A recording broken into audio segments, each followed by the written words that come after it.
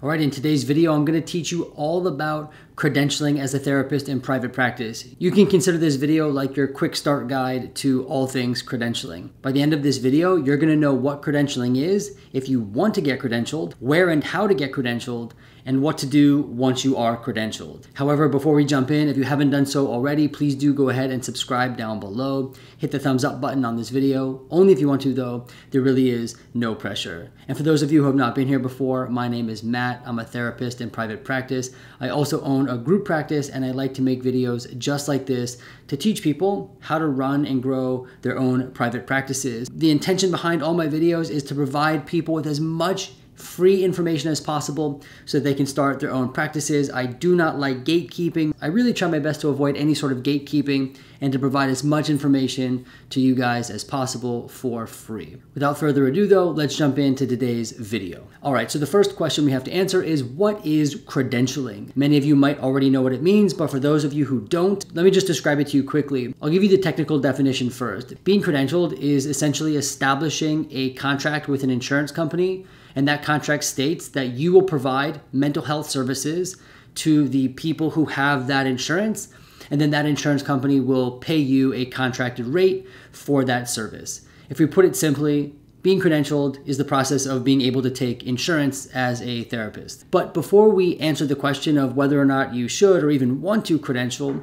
let's run through some basic pros and cons of credentialing. Let's start with the cons. And this is a non-exhaustive cons list. So first off, insurance companies often reimburse a fairly low rate, or at least lower than what you would charge a cash pay rate. Second, negotiating with an insurance company can be quite difficult. It's often hard to get your rates raised. So with some companies, you're stuck at a fairly low rate for a long time. Another con is that insurance companies often have a lot of rules and regulations that you have to follow. There's all sorts of rules about the duration of treatment, how long it should be, what kind of documentation you need to provide, what the diagnosis is. I mean, there are tons of rules and regulations that insurance companies require a therapist to follow.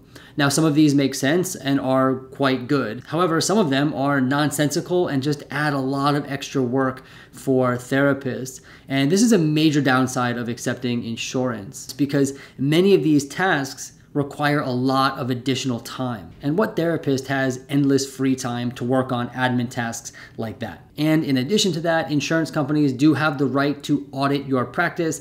They can see if you're following their rules and regulations, if you're completing all the documentation and doing what they're asking you to do. And if they find that you're not, they can actually ask you to pay them back. But let's talk about the pros for a second. So the pros are that you're going to help increase access to quality mental health care, assuming that you are a quality therapist, which I'm sure you are. And if you decide to accept insurance, you now are making quality mental health care much more accessible for people. You're also going to expand your reach to potential clients. A lot of clients want to use their insurance, which makes sense. And so when they're going onto directories and different websites, they're often filtering for insurance, or they're actually looking for therapists that take their insurance. And so if you are a therapist who takes insurance, you are going to open up your network. So it might make it easier to grow and get more clients. Now, like I mentioned before, the decision to take insurance and to get credentialed is certainly a personal one.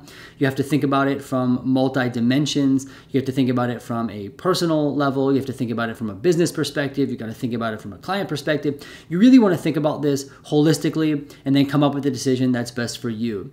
Now, I will say that when we were talking about the cons, they sound pretty terrible. At the end of the day, if you do decide to take insurance, things like audits are fairly rare. The regulations and paperwork that they want you to fill out is certainly not ideal. However, if you get into a rhythm and have good systems in place, it is manageable and you can do it. And also, if you decide to take insurance now, you can eventually not take insurance. So it's not permanent, right? You can take insurance now and then decide to switch off later. You cannot take insurance now and decide to switch onto insurance panels later. So there's flexibility there as well. This is not a one and done permanent decision. So let's imagine for a moment you've decided you want to get credentialed, you want to take insurance. How exactly are we going to go about doing this? And now there's a couple of methods that I'm going to talk about. The first method, and probably the easiest method, is to sign up with a startup company like Alma or Headway. So let's use Alma for example. You would go online and sign up on their website.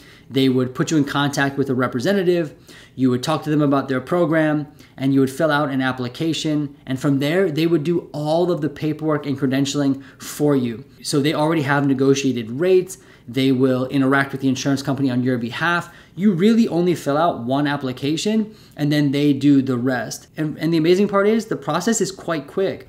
You are paneled with some insurers in about 30 days. I mean, for some insurers, it can take 6 months or even longer.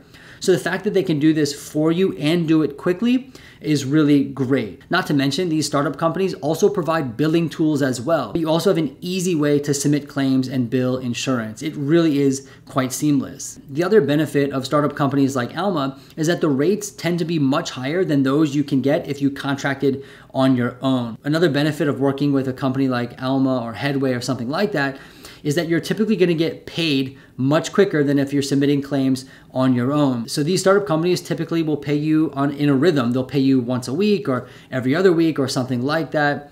And then in addition, if there's any sort of audit or kickback, they can typically help you with that. So you're not left struggling on your own to figure out how to manage an insurance company who's fighting you and that kind of thing. For the most part, this method of being credentialed is great. However, there are a few drawbacks. For one, some of these startup companies do require a monthly fee, kind of like a membership, although it does pay for itself quite quickly. Also, if you are looking to expand into a group practice and eventually hire people who are working towards their license, for example, LMSWs, MHCLPs, people who are provisionally licensed, then Alma, Headway, these kind of companies are not going to work with that. You have to be fully licensed to be credentialed through Alma. And then finally, if you leave a company like Alma or Headway, then you're no longer credentialed. The moment you leave them, this is the moment you're no longer credentialed and no longer accept that insurance. The next method for getting credentialed would be to simply do it yourself. Now, this method is free, so that's the real benefit here. And what you would do is you would go online and you would find the provider website for any insurance company, and you would begin to fill out their application or call them to determine how you get credentialed. Now, this might seem simple, but it's not. I mean, have you ever interacted with the insurance companies before? It's really difficult. Getting someone on the phone can be really hard. Filling out applications can be really hard. Things are ambiguous and not very clear. So for some of them, it is just a confusing and exhausting process to do the application, follow up, call, and then wait. Now, a couple other benefits are that if you credential on your own, well, then you are credentialed. You're not dependent on a place like Alma or Headway. However, I will say that when you contract on your own without a startup company, then your rates do tend to be lower and negotiating can be a little bit harder. However, another benefit is that you can expand into a group practice with some of these contracts if you do it on your own. And some insurers actually allow what's called incident to billing, which essentially allows a supervisor who is supervising a provisionally licensed clinician, like an LMSW, MHCLP, that kind of thing. It allows the supervisor to submit claims for the client who's receiving services from the provisionally licensed therapist. Now that is a head full, a mouthful.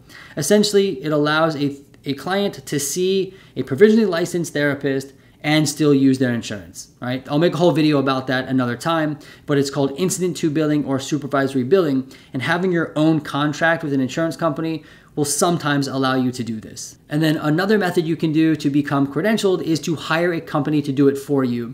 This is essentially the same thing as credentialing yourself. It comes with all the same benefits. However, you're paying a company to do that for you. They would essentially come in, help you fill out all the applications, help you with the negotiations, all that kind of stuff.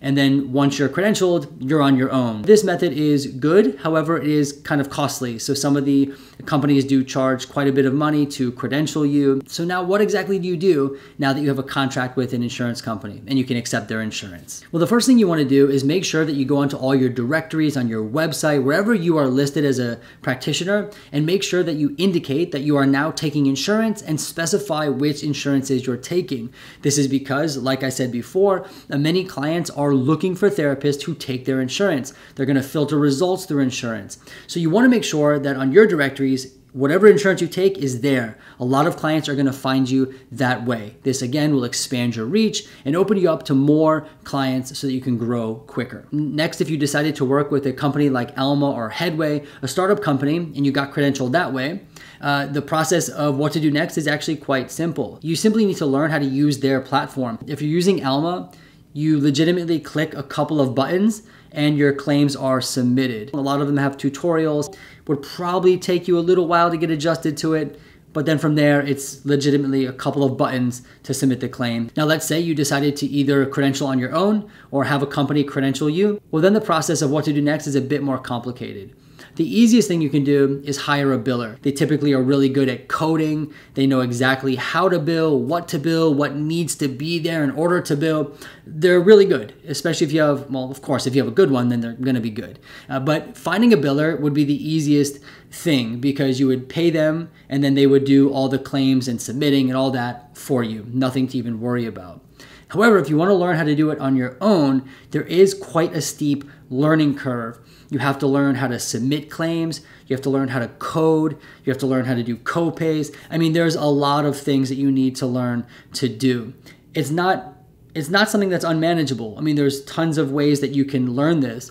And actually, one way you can learn this is by joining my consultation group. This is a group that I moderate. People log in, they ask questions, and I essentially review every single question that comes through and give a very long and detailed response back. In addition, I'll sometimes post webinars and other resources inside of there. And what's really cool is that recently we added a biller to this consultation group. So we actually have the biller who helped me learn billing. She now participates in the group. So she's there to answer questions and point you in the right direction.